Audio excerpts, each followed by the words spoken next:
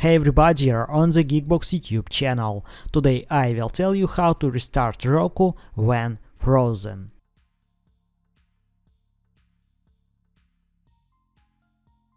Let's go. First way, press the home button 5 times. Press the up button, press 2 times rewind, press 2 times fast forward.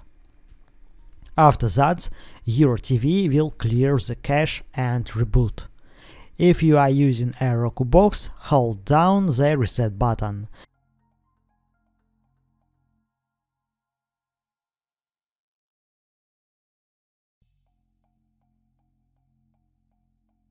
Or disconnect your Roku box or Roku TV from the power supply. That's it. Now you know how to restart Roku when frozen.